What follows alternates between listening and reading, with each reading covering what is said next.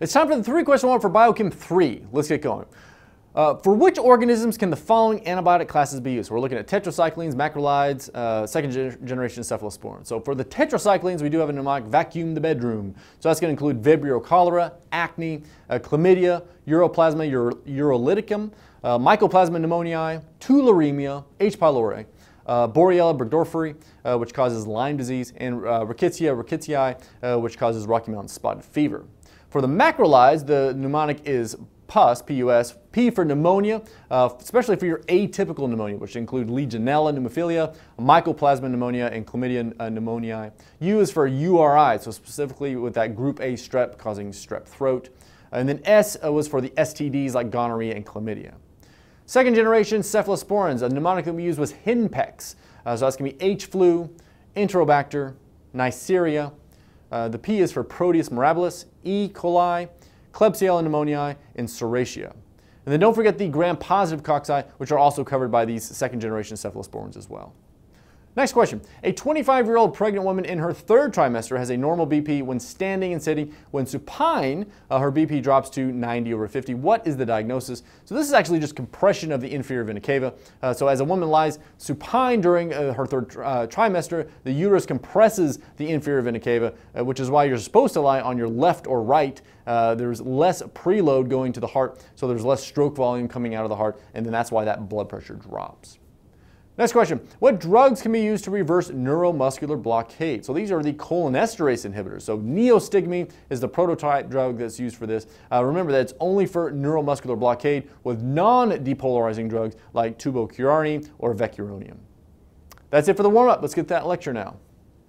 We've been talking about DNA, and in this video we're going to talk about DNA's redheaded stepchild, RNA. Now the whole purpose of DNA is to encode proteins, and you can't do that without RNA. Now there are several subtypes of RNA, which I'll just mention briefly as we get started.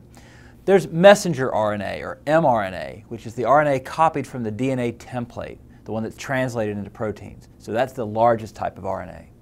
There's tRNA, or transfer RNA, which matches up to mRNA and brings in the amino acids. So it transfers the information from the mRNA to the polypeptide chain. And these tRNAs are the smallest type of RNA. And there's rRNA, or ribosomal RNA, which we're going to talk about more in the next video on protein synthesis.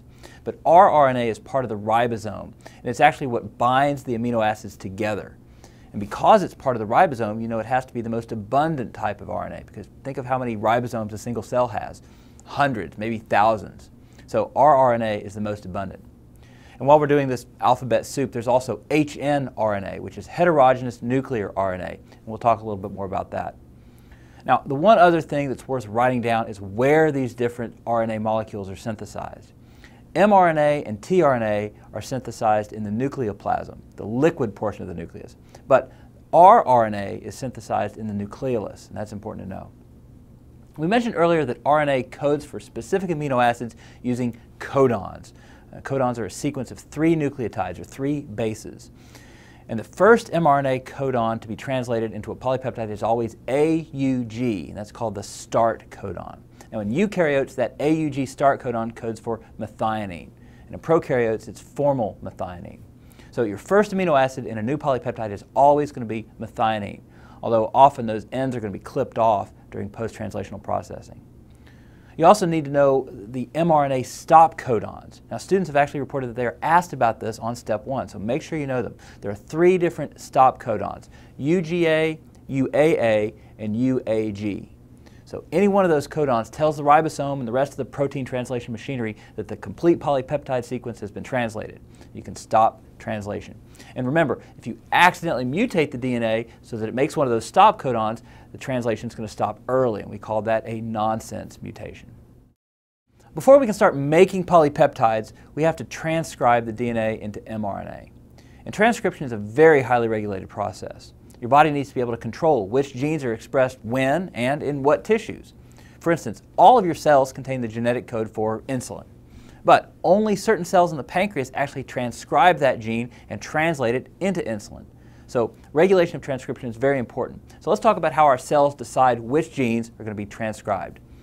The first transcription regulator I want to discuss is a segment of DNA called an operon. Let's look at number 4 in your study guide. An operon is a segment of DNA made up of genes that are transcribed, and that's the coding region, plus the promoter region, plus all the various regulatory regions before that coding region, like enhancers and repressors. So lots and lots of your DNA isn't actually genes that encode proteins. There are lots of important pieces of DNA that function only to regulate transcription of the genes. We're going to talk more about how operons work in a moment. Transcription factors. Now these aren't part of your DNA. Transcription factors are proteins that bind to the promoter region and that allows transcription to take place. So no transcription factor, no DNA transcription. No promoter region, no transcription. The promoter regions include the cat box, the tata box, and the pribnow box.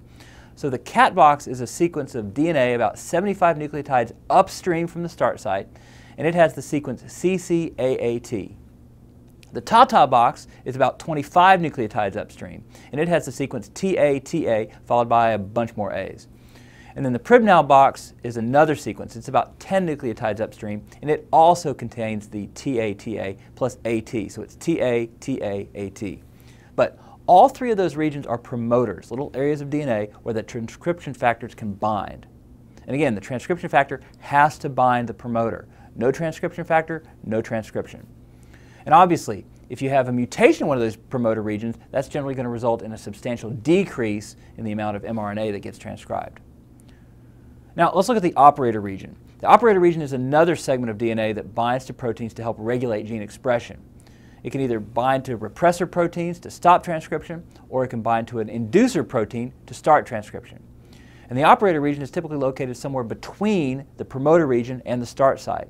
So not only do you need transcription factors bound to the promoter region to start transcription, but you might also need an inducer protein to start transcription, or the absence of a repressor protein. If the repressor protein is bound to that operator region, that's going to prevent transcription. And the next bullet is response elements. So response elements include enhancer regions and repressor regions. Now this isn't the repressor protein, this is a repressor region, which is a region of DNA. These response elements don't determine whether or not the transcription takes place at all, like the promoter region and the operator region. All those other regions we've been talking about are like an on-off switch that determines whether the gene is going to be transcribed at all. These response elements determine how quickly transcription takes place. They're either going to increase or decrease the rate of transcription when they're bound by various protein factors.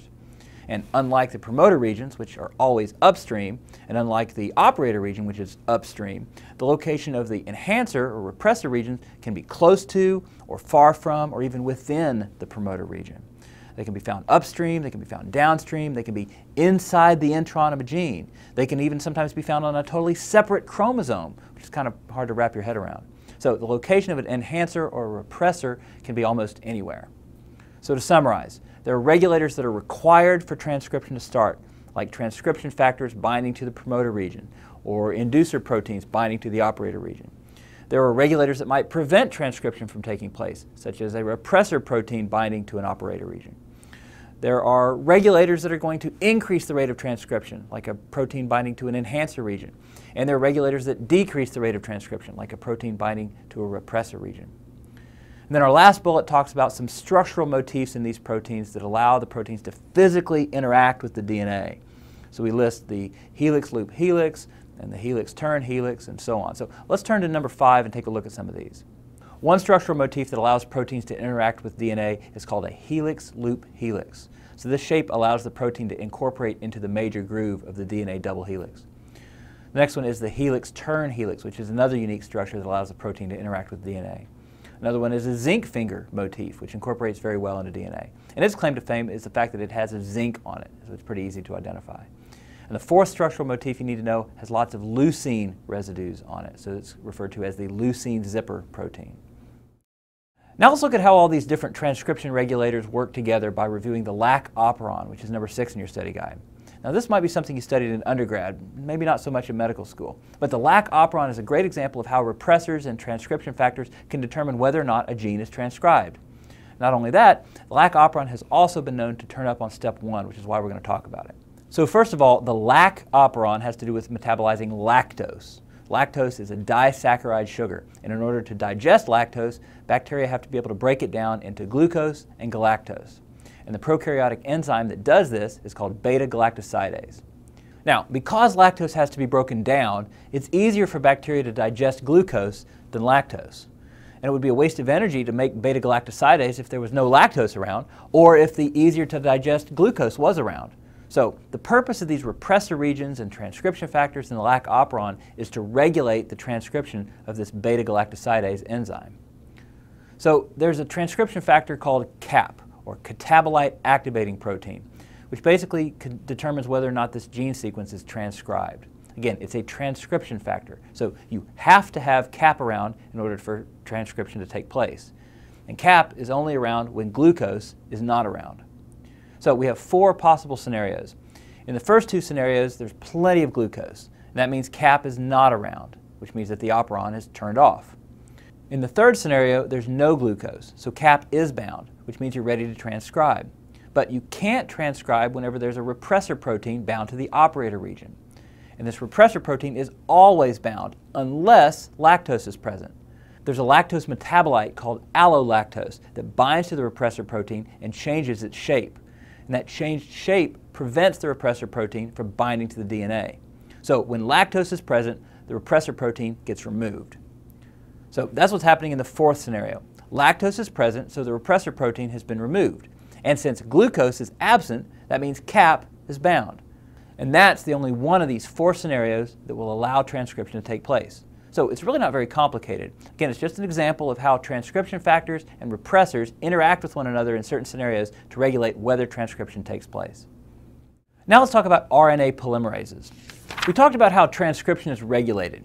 So let's assume now that you're ready to transcribe. You have all your transcription factors bound where they need to be bound, and there aren't any repressors in the way, so you're ready to transcribe.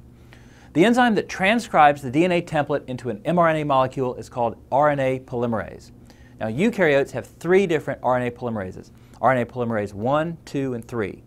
RNA polymerase 1 makes rRNA, RNA polymerase 2 makes mRNA, and RNA polymerase 3 makes tRNA. And then there's a mushroom toxin called alpha-amanitin that inhibits RNA polymerase 2. So ingestion of this toxin can cause hepatotoxicity and possibly some liver failure. Now, what about prokaryotes? Prokaryotes don't have 3 different RNA polymerases. They're more efficient, they're more streamlined. They don't have the resources to spend energy on stuff like that. So prokaryotes have just a single RNA polymerase that makes all 3 kinds of RNA. And do you remember what antibiotic inhibits prokaryotic RNA polymerase? It's rifampin. Remember the 4 R's of rifampin. R for rifampin, it inhibits RNA polymerase. Red secretions like red tears, red sweat, red urine, and R for it revs up the cytochrome P450. So rifampin induces cytochrome P450. All right, now we've regulated transcription. We finally started transcription with one of the polymerases. How do we terminate transcription?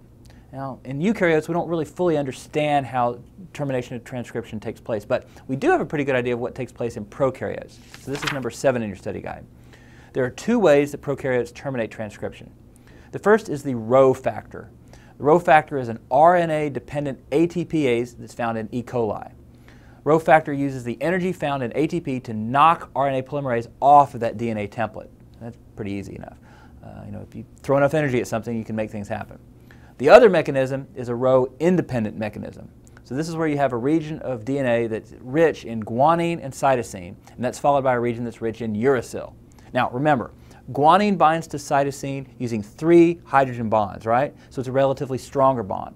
So this GC-rich region is transcribed into RNA, and as that RNA is transcribed, the Gs and Cs on the same strand of RNA are going to start pairing with each other. And this single-stranded RNA is going to start folding and binding to itself, and it makes very strong hydrogen bonds.